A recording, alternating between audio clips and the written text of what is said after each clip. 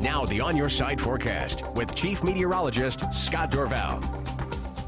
Indeed, the cold has moved on in. That Arctic blast we talked about moving in and coming into the northwest hit much of the country, and snow flying in the northeast, lake effect snow, which I'll be explaining more in Fox 9 News at 9 tonight in my special weather segment on how lake effect snow can really make Buffalo, New York get buried under snow, and many other places in the northeast as well. In the meantime, kind of a gloomy looking picture. This is just before sunrise in Canyon County, and look at the fog.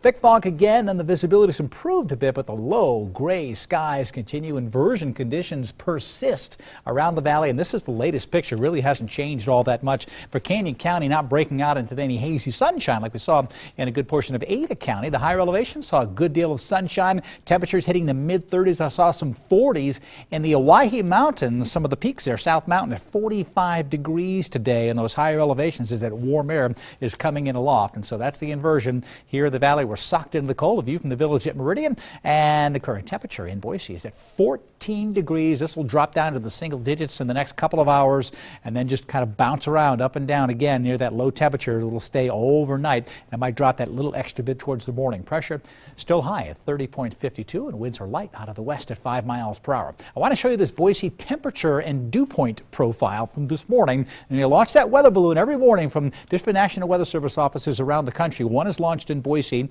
just before 6 o'clock. Actually, it's 5 o'clock now, just before 5 o'clock in the morning and 5 o'clock in the evening. This was the morning profile. Here's the surface temperature. It was around 6 degrees this morning, but when you went up to 7,200 feet, it was 35 degrees, and the latest observation showing some warm air coming in a little lower as well, where temperatures are still hovering here in the 30s, and as I mentioned, some places are in the 40s, and so that was the difference. That's what you call an inversion.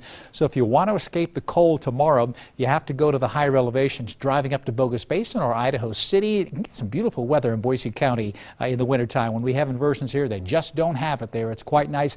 Still cold air settles into the McCall area. We're only at 29 degrees. It's a little milder in the higher elevations. I saw Bogus Basin at 39 degrees just a little while ago. No melting going on because the air is so dry, but it certainly softens the snow up a little bit. High humidity and just about no wind going on in the McCall area. Here's Bogus Basin again, the picture from this afternoon, the snow hanging on, and latest computer charts for the weekend show an impressive amount of moisture coming in from Friday night through Tuesday, most of it being Friday night and Saturday. We could get a nice healthy dump of snow here in Bogus Basin and many Essential Mountain locations. Remember, Pomerelle Mountain is going to be opening this coming weekend. I know a lot of the other mountains are going to try to open early as well. Tamarack, I should say, yes, Tamarack, here's a mound of snow they've been making. Lots of snow at the base. The snow gun's still going this afternoon, taking advantage of that cold air around the region. Temperatures in the teens right now. It is certainly on the cold side, and here it is, a carbon copy, a dense fog advisory in effect from tonight 8 o'clock to 11 o'clock in the morning.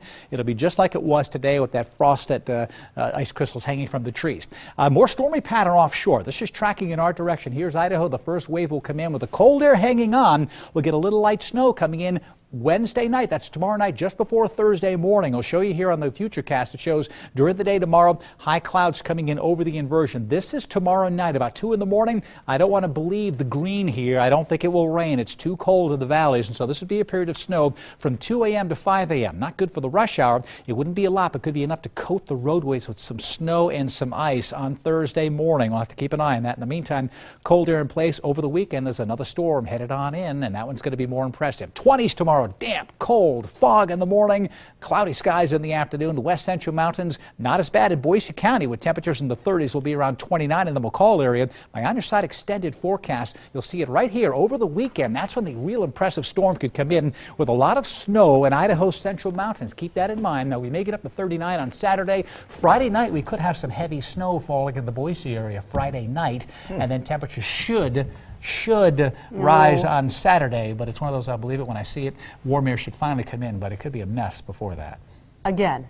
Well, I don't think it will be as bad as this last one because the cold air will be leaving. She's looking at me funny. Well, you know, we'll keep an eye on it. That's what I want to hear. Thanks, Scott. The Democrat-controlled Senate has defeated